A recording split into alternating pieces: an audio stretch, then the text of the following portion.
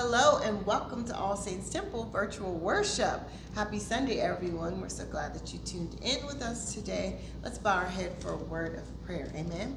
Kind Heavenly Father, Lord, we thank you, oh God, for this virtual worship, oh God. We thank you, Lord, for all that have tuned in, oh God. We ask you, Lord, that you just bless them in a special way, oh God. We thank you, Lord, for your favor upon this week, oh God. We thank you, Lord, for allowing us to see another Sunday, oh God. We ask, Lord, that you just touch hearts today, oh God. Heal bodies, oh God. Make ways, oh God. Transform minds today through the word of God, Lord. This we pray in Jesus' precious name. Thank God. Amen. Amen. Well, happy Sunday, everyone. Welcome to All Saints Temple Virtual Worship. We're going to go ahead into our praise and worship. We ask that you just sing along with us today. Amen.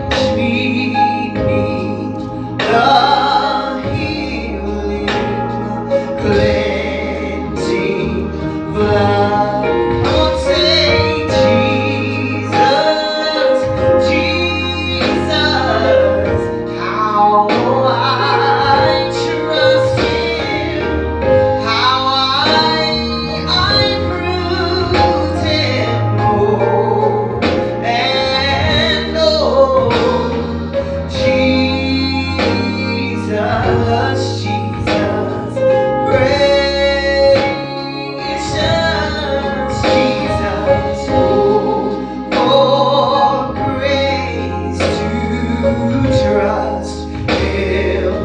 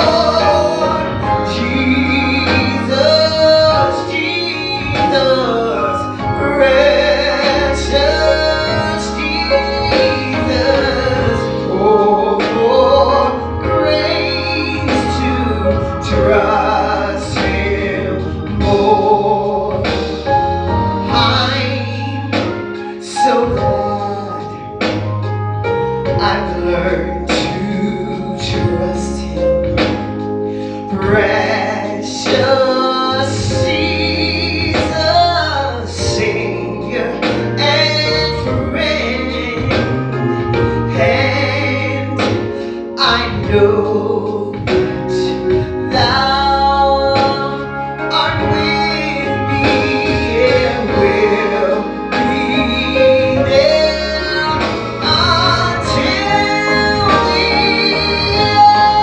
Come on, say, Jesus, Jesus, how I trust Him, how I prove Him, yeah, oh,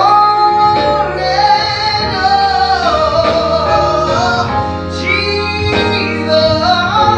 Jesus, precious Jesus, oh, I've been great to trust Him, oh, hallelujah, Jesus, Jesus, how I trust Him, how I prove Him, oh,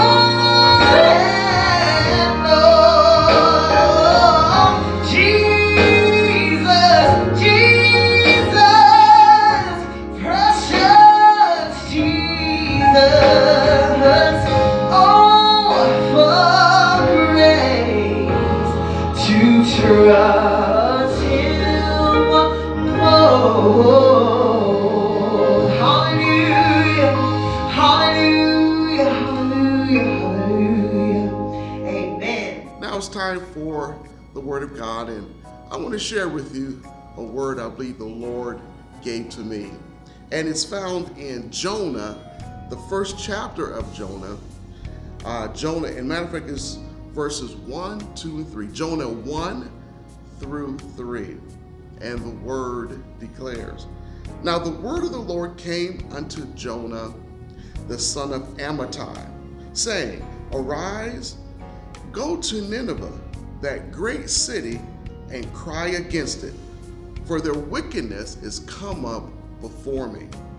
But Jonah rose up to flee unto Tarshish from the presence of the Lord, and went down to Joppa, and he found a ship going to Tarshish.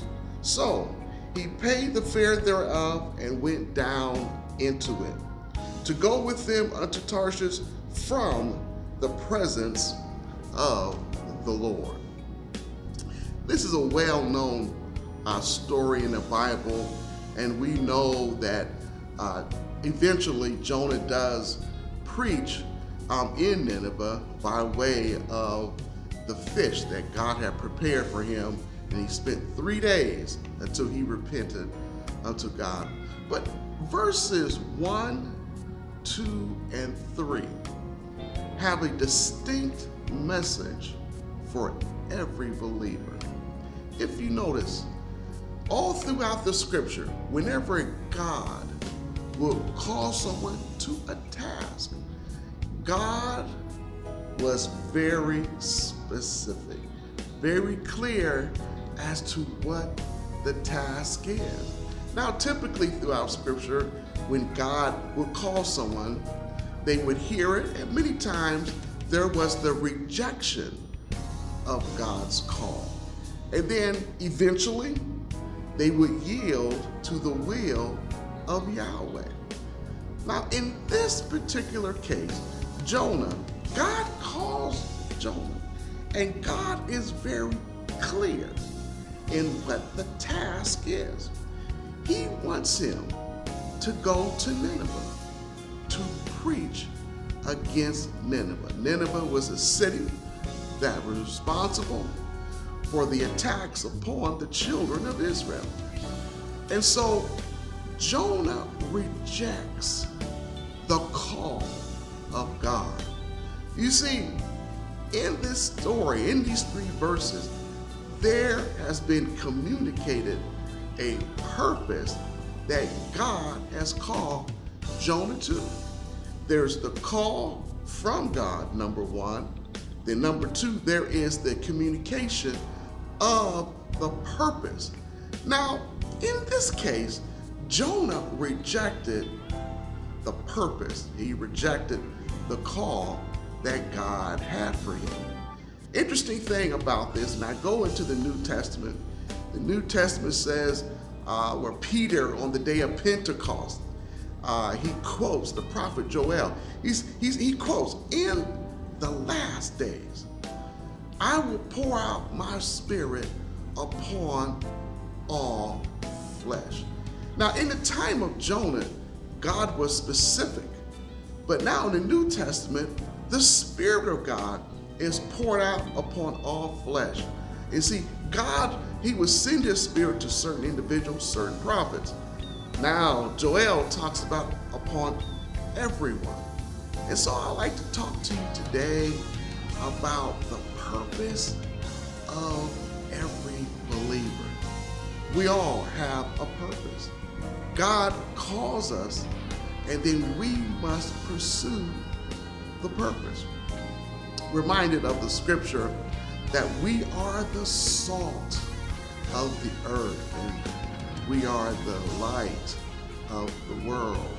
So even in that quote, purpose is implied.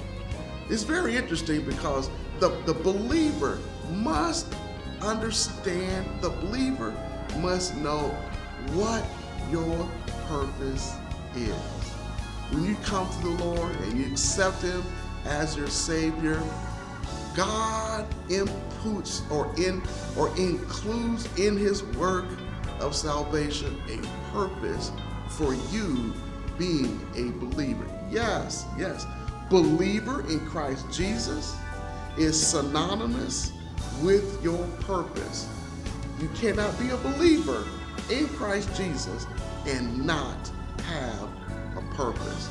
And so we are saved, we are filled with the Spirit with purpose. We are not just saved and filled with the Holy Ghost just to go to heaven. We have a task. Each and every one of us has a purpose. So I tell you, since that we are filled with the Spirit of God, and this being Pentecost Sunday, yes, and the Spirit is poured out upon all flesh. Sons and daughters are recipients of this power. Discover, find out, seek God as to what your purpose is. Purpose transcends the minutia of this day. It transcends the normal chores that we encounter, we perform in this life. Purpose is God-driven. Oh, I love that one. Purpose is God-driven.